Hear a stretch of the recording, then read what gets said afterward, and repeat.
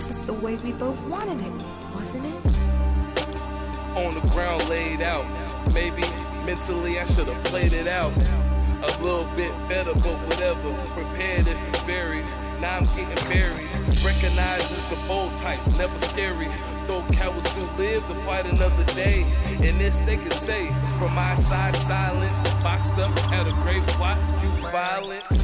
Got a hold, high calibers, heat in the streets, they shot them cold. A couple in the face so the casket stays closed. Indefinite, close range when the gun bang, shit is definite. Sounds glamorizing, but I promise there's a message in the method. Only two options here, check and respect it. This is all by design, I give a fuck what you think. They feel the world to be a better place, it does distinct. Kids dug in at 12, found with multiple shell. Cases shrouded everywhere when things were seen as a swell.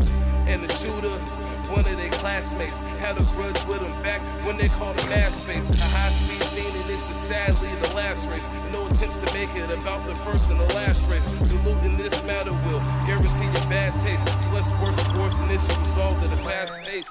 Problem spreading resembles an Armageddon. Every act more heinous and the precedence is setting.